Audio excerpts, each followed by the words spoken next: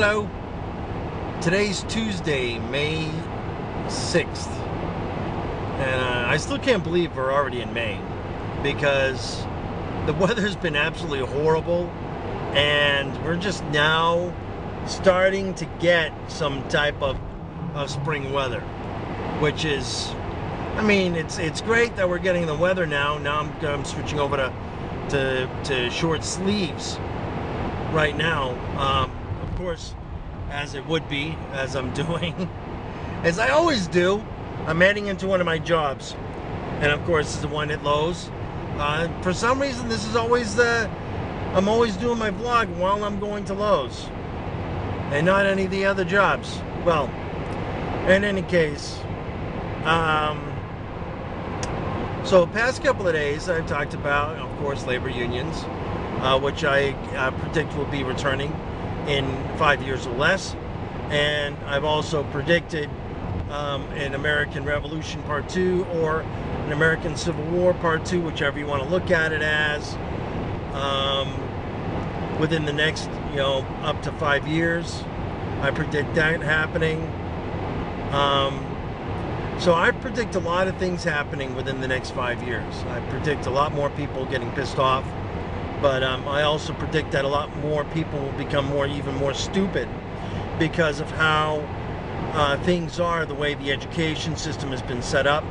The education system is no longer really, I mean, not so much, I don't think it's really challenging students anymore. I mean, as it is, my kids that are currently in public school, they don't have textbooks, which doesn't allow them to read, reread, and read over the book. Like how when I was growing up, yeah, we'd have chapters that were assigned reading, which again was part of the whole reading, reading and writing and arithmetic and all that stuff. So reading a book for another subject, whether it be history or science, we'd still be reading. And now it's like kids are forced to take notes, and if they can't write legibly or if they have no freaking clue what language to write in, then they're kind of screwed.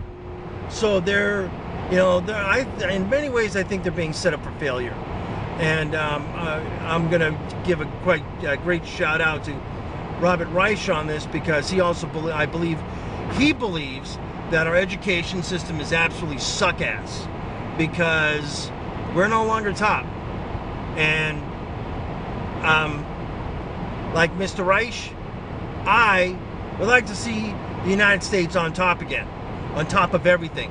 Number one economy, number one in income equality, number one in education, number one in technology, number one in you fuck with us, we'll kick your ass, or we'll kill you, whichever, yeah, we'll kill you.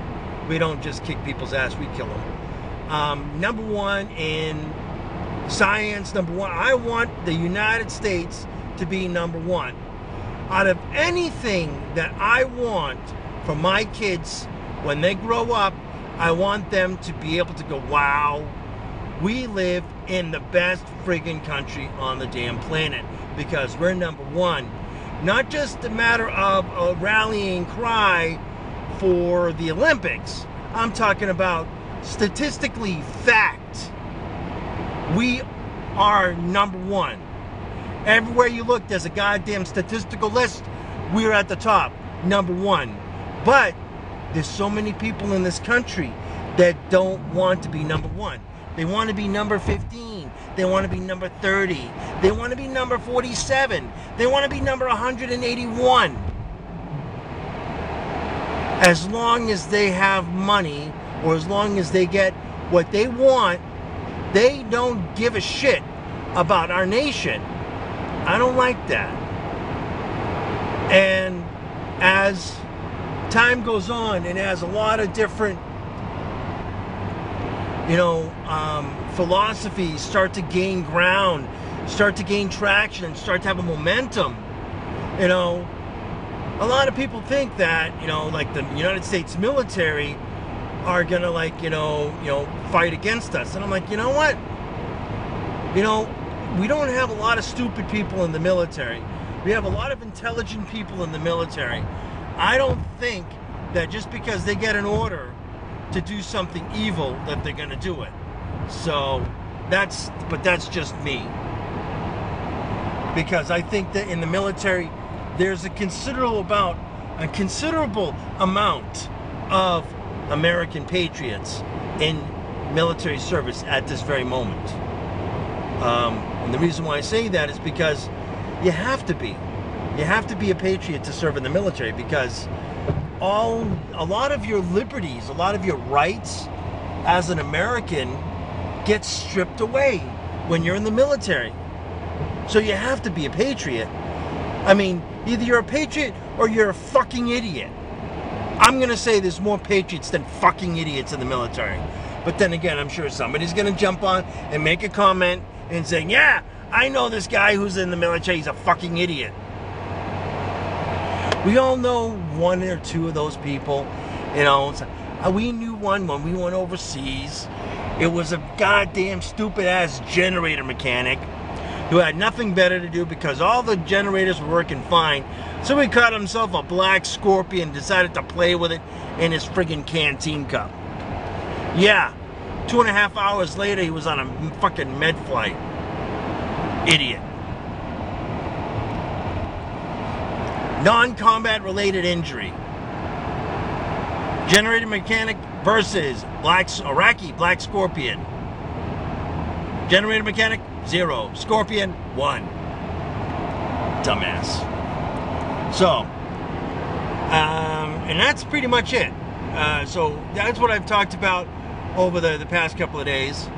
And I broke it up a little bit because my camera stopped recording. I'm going to check. Yeah, I wanted to check just to make sure, because occasionally the camera stops recording. So, with this vlog, I'm going to say see you later, and may the force be with you, and of course, always, as always, be safe out there.